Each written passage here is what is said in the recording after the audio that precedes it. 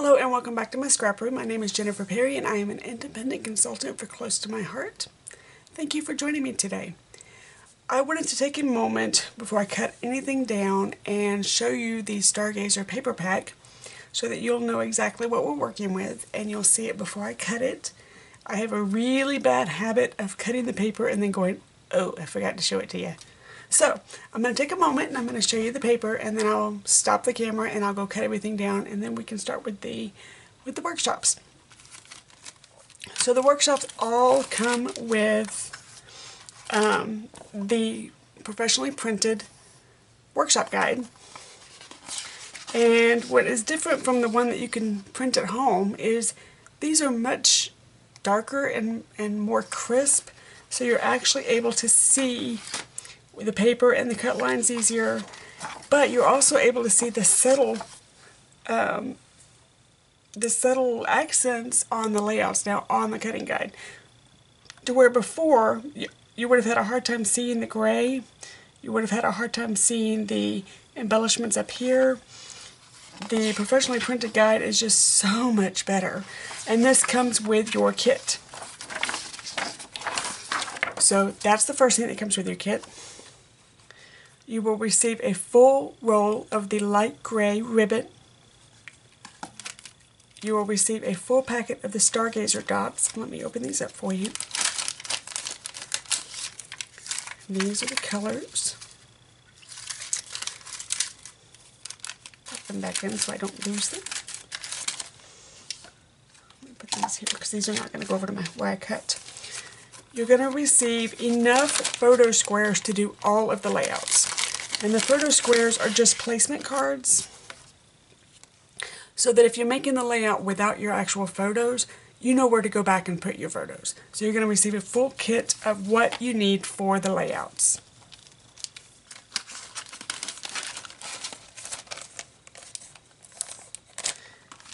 A full pack of compliments. And I'm not going to open these up just in case there's something little, because I have a habit of dropping it on the floor. And then I'm going to just quickly show you the paper pack. I'm not going to raise the paper towards the camera because I've got different lighting that I'm working with and I'm trying out new lighting and I don't want to make it do anything weird. So this paper is called Stargazer. It is very space themed. It can be for a boy, but I had a girl that loved space, so I would use this for girl or a boy, or in my case, husband. I am married to a very nerd. And I say that lovingly. So I'm going to make sure to save these layouts for pictures of him, his friends, his little nerd friends that he loves, and make sure I do some layouts for him. On the flip side of the rocket paper is telescopes. My husband, one of his favorite things to do when we go camping is sit out in the middle of nowhere and just look up. We don't have a telescope, but he just loves looking at the stars. So this could actually be incorporated into camping pages for us. This blue has different phases of the moon. So there's full moons and there's, is it called new moon when you can't see the moon? It's got little circles. Then it's got little half moons. Just different variations of blue. You may not be able to see it on the camera very well, but it's very pretty. And then the gray is a constellation page, which I really, really like. This, and you're not going to be able to see it on camera very well, it looks like the moon surface. How cool is that? And then this is little, like, hand-drawn planets. And a really cool stripe. That it has some distressing on it. And then some geometric patterns. And then some gray and white spaceships. And a yellow. It's almost not quite a honeycomb pattern, but close to a honeycomb pattern. And then the cut apart card. And it's both horizontal and vertical, depending on your layout. And then it starts over again because you get two sets. So that is the paper. I'm going to stop the camera and go cut everything down and I will be right back. Today we're going to be working with the Layout 1 of Stargazer, or in the cutting guide it's also called Project 1. We're going to be using the complements, and we're going to be using the Stargazer dots, and it says on the instructions to use the ribbon, but I've made a change. I'm not going to use the ribbon this time on my layout. You're more than welcome to. But I felt the need to try and do some stitching along the sides. I've missed stitching. I miss having it in my layouts. And I'm going to go ahead and stitch on mine and show you how to do it. And if you enjoy it, you may follow suit. If you do not enjoy it, you can use the ribbon. So a couple of things I've done is the colors in the papers for the gray is the pebble and the pewter. I went ahead and chose the pewter because it was a little bit darker, would add a contrast. The ribbon that I use is just DMC thread from the local hobby shop. And what I do is I take a swatch of our cardstock for the new colors whenever we get new colors, and I take myself down to the local hobby store and I plop my behind down in front of the threads and I just match them up to the cardstock. And I write down what the tag number is, I make a little baggie and put the name on it. That's all it is. I typically buy about 5 or 6 skeins to fill up the baggie, and then when it's time to sew, I just separate the skeins because there's 6 strands per. This here is 6 strands, so I separated it into 3 strands to make it thin enough to go through the needle heads. So I've gone ahead and separated some out. And then we're going to be using the complements, and on all of the complements except for the shiny ones, I added some glitter mist. It's really, really faint. You may not even be able to see it on camera. It's not a close to my heart product. It's a product that I find on Amazon, but when I'm working with a larger area that my pen, here it is, that's a little bit too big for my pen, I like to spray because it gives a nice uniform coverage, does not take long to dry, and it doesn't take as much as my pen. I use my pen for smaller areas. So like if on here all I wanted to do was 1 star, I would have used my pen. But since I wanted to do all 3 of them, I went ahead and used my spray. So I'm going to set these aside so they don't get damaged. And I've already got my photo squares cut out and all of my cuts done. But I'm going to set those aside. And I'm going to start my stitching. So what I've done is I've already poked the holes where I want my stitching to be. So what I'm going to do is just set one aside. I'm going to take my favorite needle. I put some scrap green thread around it so I wouldn't lose it. And this is just a little sewing tomato that I keep my thread on, or my needles on.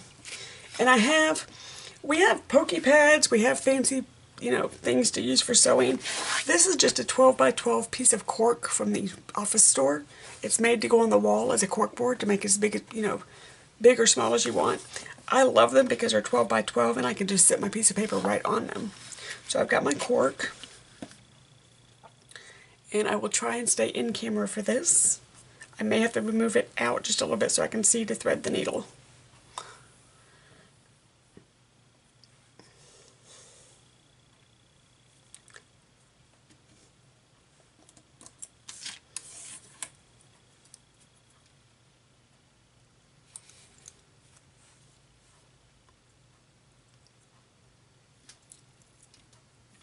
This is just a cheap little threader. I buy these from Amazon by the 100 pack.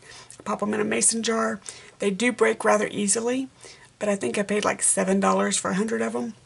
Well worth it, but where am I going to put you? Oh, let's put you right there. I'm going to hang you right off my tomato. So I'm going to match up the ends of my thread so I get it even. And then just for me, I'm going to snip and then just make sure it's all straight. Alright.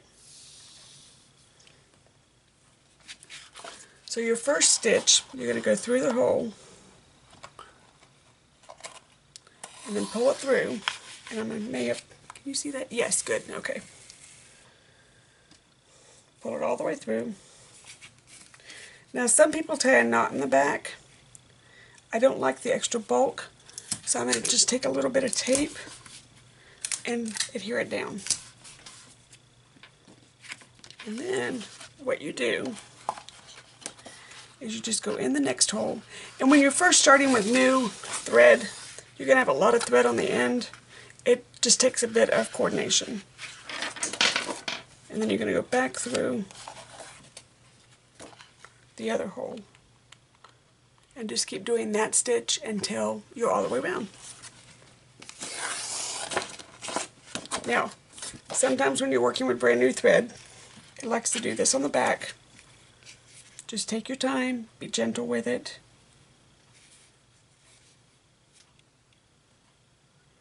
I fully believe these knots are now the reason why I wear reading glasses. There we go. But it's a good sacrifice.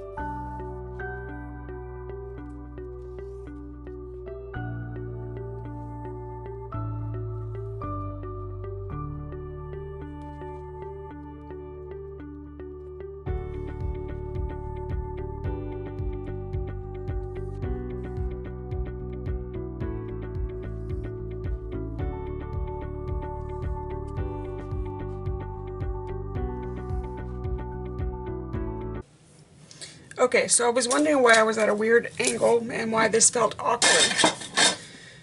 Because I'm used to sewing this direction and not this direction. So to me, I was sewing backwards. So let's try this again.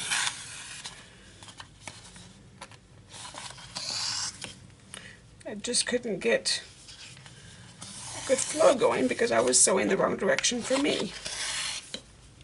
There we go, that's much better. Also much faster.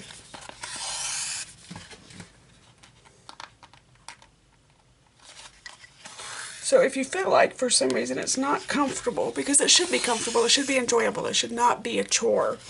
All I did is I went ahead and snipped off, tied it off, and went to a different direction. Yes, it takes a bit of time to do it this way. Yes, the machine is much faster, but I like the look of hand stitching. And I like to just take a book and listen to a book. That's what you saw my headphones a second ago. I just listen to a book or watch a movie or something and just stitch to my little heart's content. But it adds just a wee bit of texture. I like it without adding a lot of weight. And it also, depending on what you're sewing, can also help attach like a heavier, if you're doing multiple mats or multiple layers, you can use a bit of stitching like an X stitch or something to help hold it down to the paper. So that's another good thing about using thread and needle.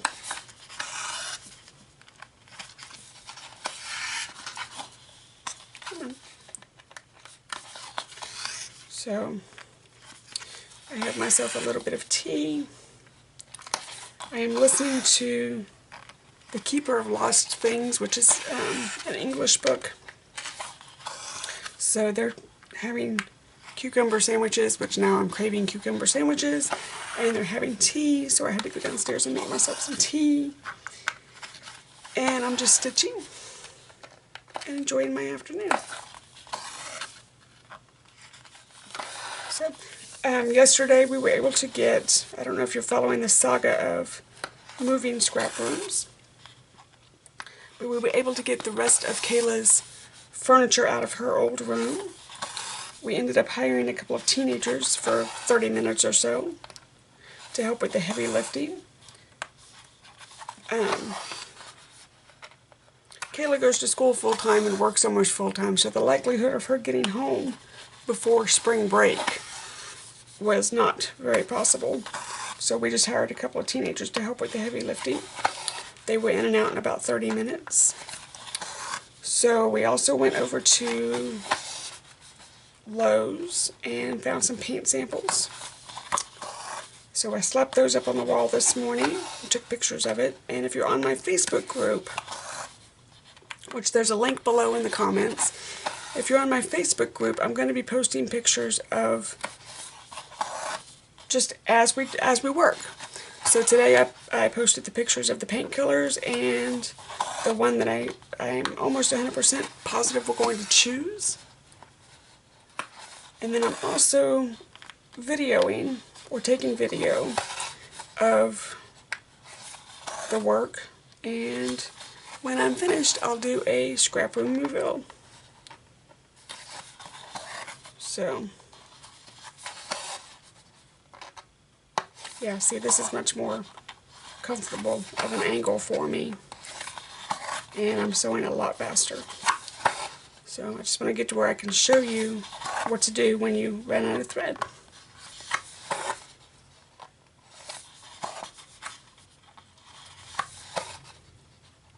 Got one more. Okay. You don't want to get it to where you can't, you don't want it to end on this side. You want it to end on the back side. So I've got it ended.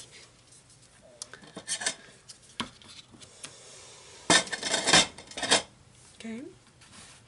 So I have another round of thread. Tape that down. Get my threader.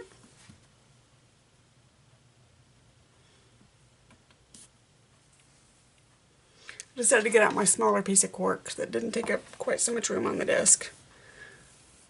I'm used to working with a larger space to work in. That's one of my goals for the new room, is the space where I film. I want that to be my main workstation for crafting. Sorry, I had to thread the needle real fast. My main workstation for crafting, so that I not only am filming workshops for you, but I'm filming my regular scrapbooking too. My style of scrapbooking, my personal style of scrapbooking, is a little bit different than the workshops. And I want to share it, but where I'm at right now filming is a little small, and I don't have my normal workstation. Across the room is dark, or darker, not good for filming. So my ultimate goal is to have the crafting side of my desk and the business side of my desk, so that when I'm, okay, look here guys, let's just move you. I've just stuck my hand all over the tomato. So that when I'm crafting, I'm on the crafting section. When I'm putting orders in for customers, doing close to my heart business, that type of thing, I'm in the business section, and I'm not having to mix the two spaces. I actually have the new room. Hold on a second, let me look it up. So I don't know if you can see, but the desk is going to go from this wall to this wall till just past the window. So it's going to end right. It's going to end right about there, and it's going to start right about there.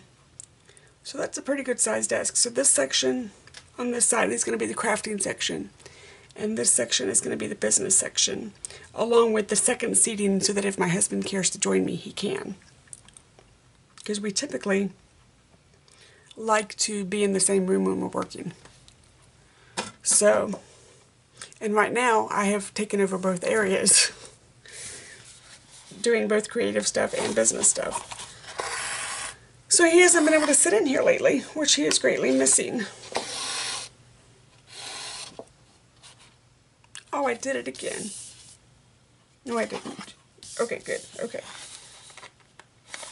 So, there we go. That's better. So the ultimate goal is to do everything in one area, and also get a more comfortable chair. Because while this chair is better than a bar stool, it's still not the most comfortable chair to work in. So, and the deck that I'm using, the desk that I'm currently on, was supposed to be a standing desk for my Big Shot, which it will go back to being in the new room. And so I'm using a bar stool, or adjustable height bar stool, to sit, and I've had to climb into this chair every time I need to sit down. So, not the best option when you're a short girl. Okay, so I'm just about finished stitching. It is the next day. I got distracted yesterday, so I couldn't finish yesterday. But today, I had my London fog that I was craving so bad yesterday. I spent earlier today with my consultant sisters. I get together with them once a month, and we scrapbook and have a little crop once a month, just the three of us. Or there are three of us locally that would get together. There's a larger group of us that get together monthly for our meeting. But it was nice getting together with Dorothy and Sylvia today. And just having a bit of girl time and having some paper crafting. I took my, if you look in the seasonal catalog, the current one, Seasonal Expressions 1, there is a recipe binder with, it's a full kit to make a recipe binder. And I ordered that last month, just for my personal stock. And my daughter is just about the same age, or not the same age, but the right age to be gathering what she needs to have her own apartment. So she asked me to make her a recipe binder. So I ordered one. So I took that with me today. And I took a copy of my recipe binder with me. And I didn't copy every recipe that I have, because there's a lot of stuff in there Kayla doesn't like. But I wrote down the stuff, the recipes that are family traditions, or things that she grew up with that you may not be able to find on the internet. Or like my pasta sauce, you know, my version of the pasta sauce, or Mom's version of potato soup, or, you know, something like that. So I wrote those down, and then I'm going to go through my older pictures of when Kayla was little. The pictures of each person, like my sister-in-law has one of the recipes. She came up with one of them. I came up with a couple of them. My dad, you know, my stepdad came up with a couple of them. So just find the pictures of the recipes and the people that they belong to, and put them together in that recipe binder. But my photos are above my head. There we go. So I may have to get my husband to reach it down for me, because I am short. There we go. Let me wind this thread up real fast. I know puddles. I've got both babies in here with me today.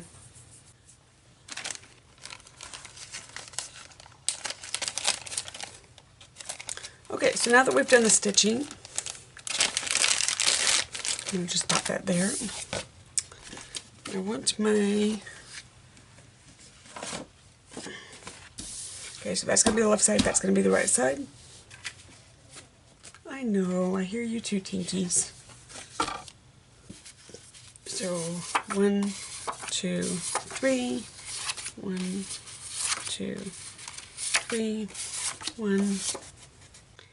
Okay, that was really weird. I was missing some pieces, and I knew I got them because I double checked myself, and I had accidentally put them back in the bag. So I've got everything laid out. I'm going to go ahead and set the right side over, and we're going to work on this side for just a moment.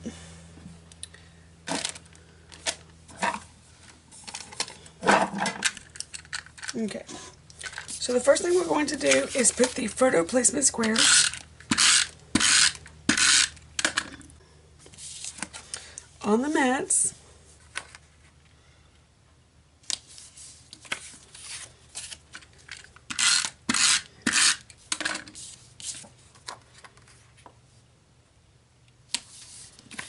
And then we're going to place the photo squares where they go.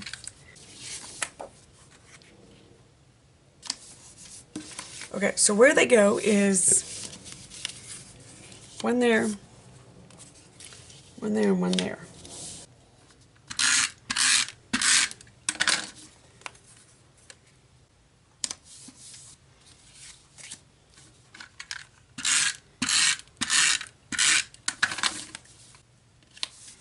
Now in the example, they've got ribbon, but I'm not going to do the ribbon because the ribbon is going across the photo right here.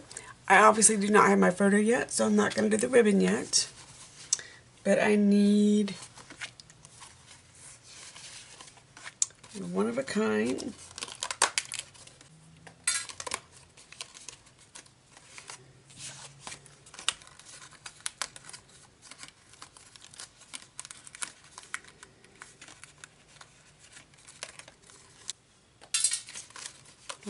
Pop this out ever so gently.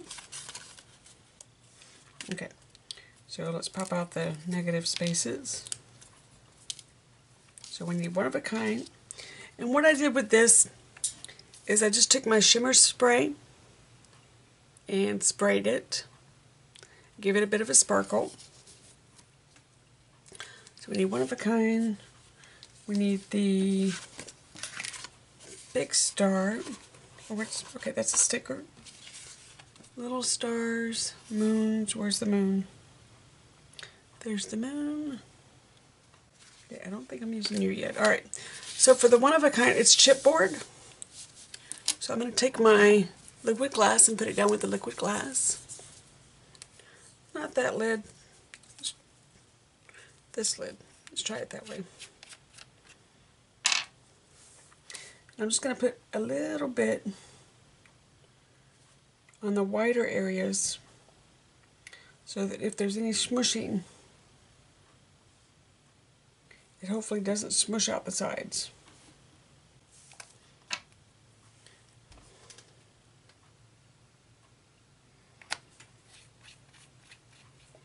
And this is just a different cap that I put on my liquid glass. I'll leave a link below for it. So one of a kind.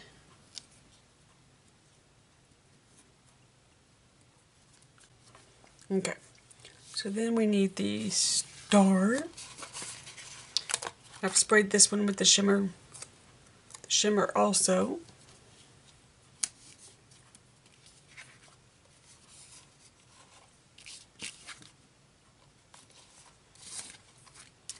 A star. Let's do this one.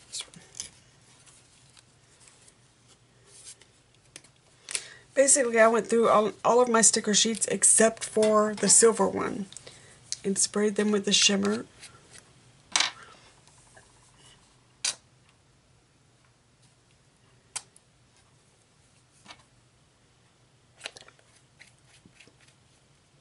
Just to add that a little bit of extra sparkle.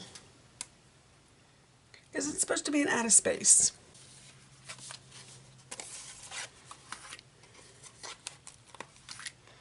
We've got a moon.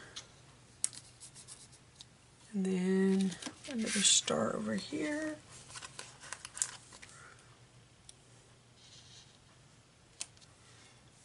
And then blue star over there.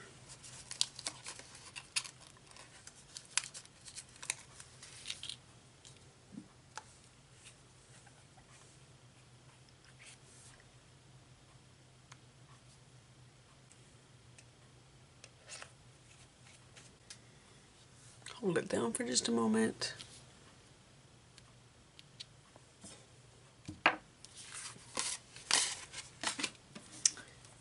I'm going to need my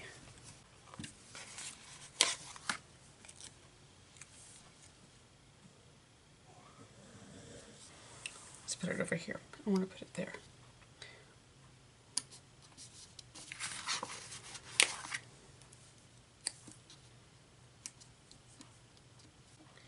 Now what we're going to do is get our sparkle dots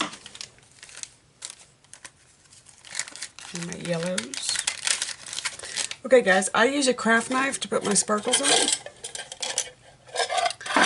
To me, this is the easiest way for me to put my sparkles on. But if you find that you would like to do this, please do me and yourself a favor and be very, very careful. This is a blade and it will cut you. I have been cut, I've been cut, and I didn't even know I was cut. So just be careful. So we're going to do a big one there.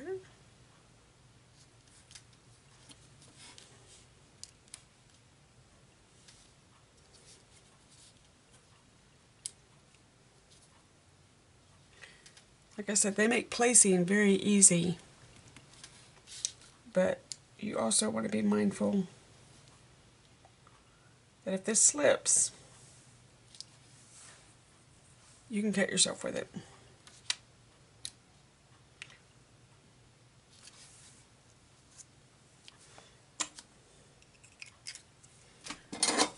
There's that page, and let me come over to the other one. And let's put this one down. Same thing. I'm going to put these down real fast. So again, the part that took the longest was the stitching around the edges. But to me, it adds a little bit of extra dimension. Ordinarily, I just put a book on my phone. I have an Audible account, so I just listen to a book, watch a movie, watch YouTube videos, and just get all the stitching done. It doesn't take me very long once I get into it. But we kept stopping yesterday to kind of decorate my room too. So we stopped and did paint swatches. We went to the paint store. Looked at buying a paint gun because with the amount of painting my husband has to do, I don't want his arms to fall off, so I bought him a paint gun. Alright, so these are going to go like that. And yes, it is my husband that's going to be doing the painting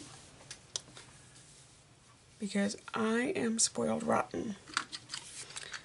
And I readily admit that.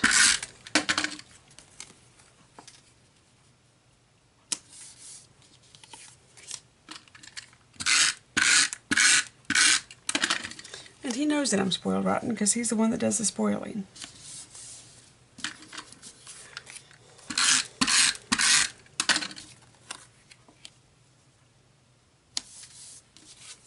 Okay. So these have gone down. Put that away real fast. I don't think I'll be needing that again.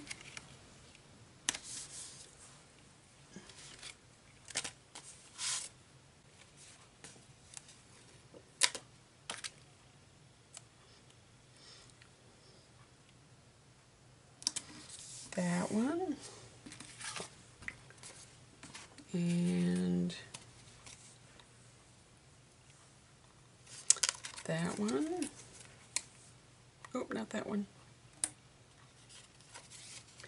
That one. And then, oh, there it is. Okay, so now we have, I'm going to turn it sideways. On your layout, it's going to be up and down, but I want it sideways. You're going to tear a piece of your tape off.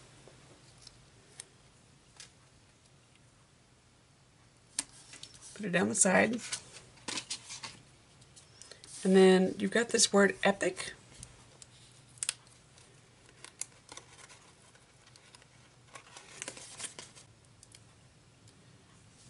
Okay, so we're going to put epic over the washi. And then we're going to put all of our sparkles down. So the first thing I need to do is put this guy down. So of course this you can put there, but I wanted it right there, and that's why I moved everything up to reflect that.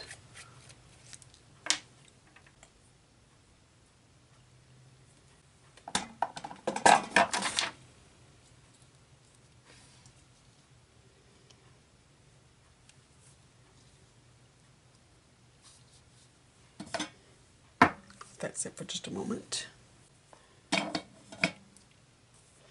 Okay, so more yellow dots, more knife.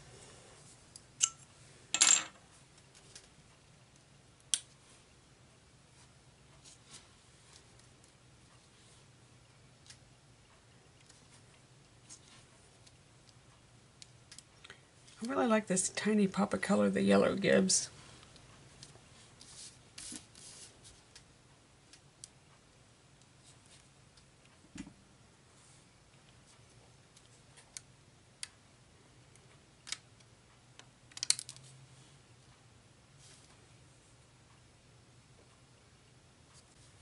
So there you go. Like I said, the one that took the longest to do, and it's the most enjoyable part for me, is the stitching around the edges. I love stitching. I love adding the extra dimension to the pages. It also helps hold down if you've got larger, chunkier layering. Sometimes the stitching will help you hold that down without using quite as much adhesive. So once I find the appropriate photos for this, I think this page is really going to pop for me. And I think I'm going to keep this one. So if you like the retreat that you saw today and you would like to see more videos like this, please hit the subscribe button. If you would like to order your own kit, I have my shopping tab down in the description. Go ahead and go to that shopping tab. This is the Stargazer workshop. You're more than welcome to watch the video the first time, order the workshop, get it in, and watch the video again. The videos will always be up, but the Stargazer paper pack will only be available until April or until it sells out. So until the end of April or until it sells out. So I definitely would not wait. Until then, I hope to see you next time. Bye-bye.